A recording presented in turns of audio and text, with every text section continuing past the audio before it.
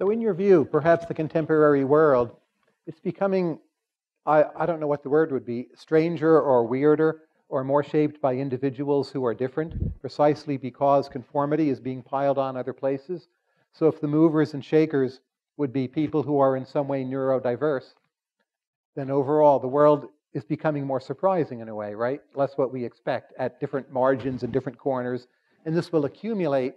And it may never feel like we're getting out of the great stagnation, but each bit of change we get is, in a way, a more different bit of change than we would get, say, in 1957, when everything was done with guys with white shirts and starched white collars and, hoping they would be able to buy a little pocket calculator someday.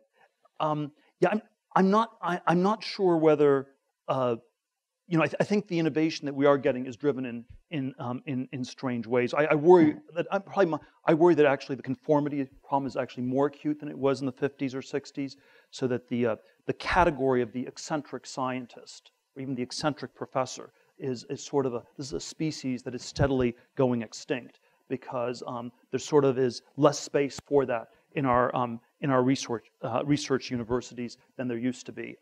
And so I worry that perhaps, if anything, it's a little bit the other way. But it's very hard to measure these things or calibrate them. But I think that in politics, the conventional approach is to simply look at pollsters. What are your positions going to be? You just look at the polls. You figure this out, and it works. It works fairly well.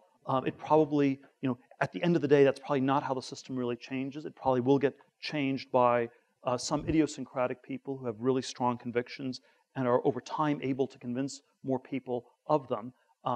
But whether this means that we have more or less change is hard to evaluate. But I think it always comes from these somewhat non-conventional channels. So let's say you're trying to select people for your Thiel fellowships, or maybe to work for one of your companies, or to start a new company with. And just you, Peter Thiel, as a judge of talent, what trait do you look for in that person that is being undervalued by others? So the rest of the world out there, it's way too conformist. So there must then be unexploited profit opportunities in finding people. And if you're less conformist, which I'm very willing to believe, indeed would insist on that being the case, what is it you look for? Well, it's very difficult to reduce it to any single traits, because a lot of what you're looking for are like these almost Zen-like opposites. So you want people who are both really stubborn and really open-minded. Okay, that's like a little bit contradictory.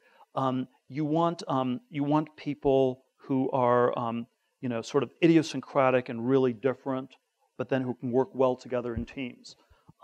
And so this is, again, sort of maybe not 180 degrees opposite, but sort of like 175 degries. And this is why you like Hegel. Not. I don't like Hegel that much, but so I think it's so if you sort of focus too much on one or the other end of it, you'd get it completely. You would tend to get it completely wrong.